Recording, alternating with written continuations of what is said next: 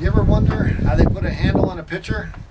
And I don't mean a nickname on a baseball player. I mean a handle on a pitcher.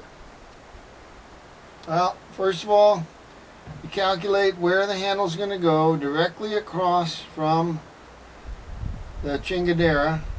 You do that. That's going to help it stick.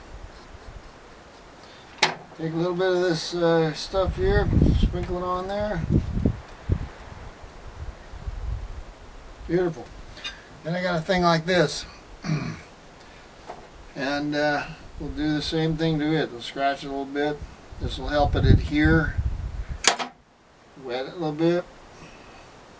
Alright, then we stick it on.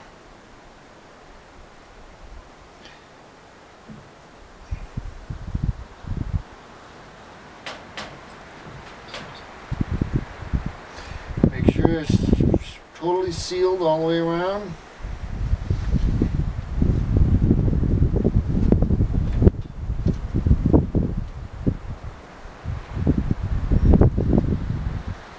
Okay, what do you think?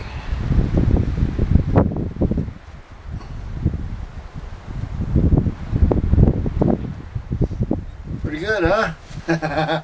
Now, okay, then you go to phase 2, which is you do this. It's like milking a cow.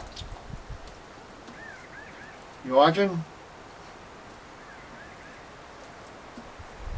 And as you can see, it slowly gets longer and thinner. If you do it right, it gets nice and tapered. You can even change it to a kind of a flatten it out a little bit.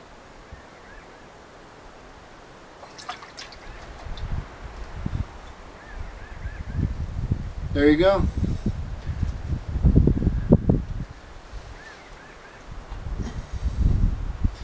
Alright, then I lost my thing. Then you got to calculate where it's going to end up on the pot. You do that same little scratch thing. Wet it down a little bit. Kind of cool, make it cool the way you like it. Get the arch just right. The handle's way too big for this pot, but that's too bad.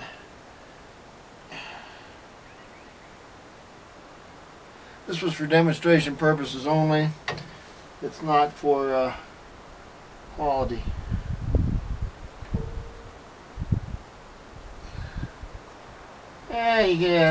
Yeah, that's not my best work, but you get the point. Groovy.